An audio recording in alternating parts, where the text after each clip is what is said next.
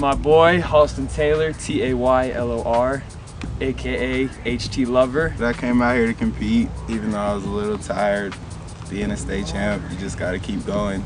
I probably like the 40 the most, just because I got a pretty powerful start. Come on now, let's go! Dig through, run through it!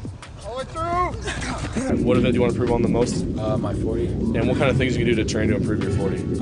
Work on S.A.T, speed, agility, quickness, and try to eat right. I don't really get a good night's rest. I'd be lying to say I do.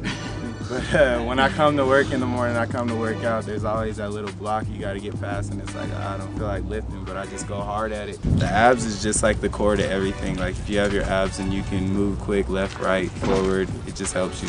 Off season, I eat vegetables, fruits, and I try to eat as much as my mom can cook for me, Try not to eat outside food, like fast food or anything. Before games and important practices, I probably down like a whole freaking huge bowl of Alfredo the night before, just because the carbs load you for the next day. When you get a chance to splurge on any meal you want, what would you eat? Man, I go to Panda Express. Get the fried rice with the double orange chicken. I probably hit up McDonald's with my boy Will, get a strawberry shake. And then it's back to work on Monday. Okay, what's it take to be a successful football player?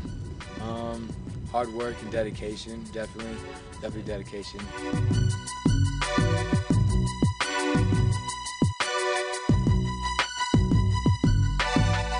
Football is probably the most emotional sport I've ever played. Sometimes it has me about to break down, but I just keep going hard. I trust my coaches, and I just do what I have to do, and I trust in my team. Team!